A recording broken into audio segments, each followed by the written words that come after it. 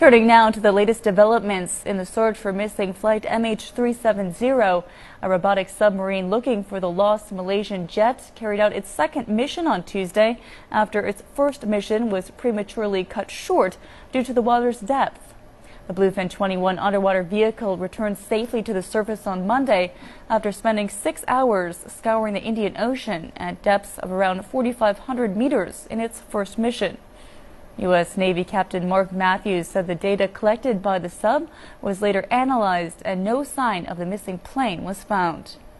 He added that the Bluefin-21 had to end its mission prematurely due to a programming oversight. The submersible was automatically returned to the surface after it exceeded its maximum operating depth. This was due to unexpected depths of water in the search area.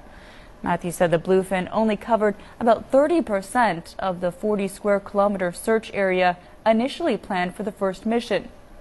No discovery related to the missing flight was made, but the data gathered with it, searchers will be able to determine that the seafloor was relatively barren with only a few rocks, and the rocks are not the characteristic of what would be an aircraft.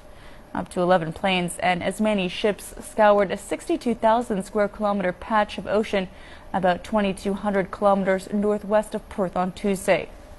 And the week-long surface search is expected to end in the next 2 days.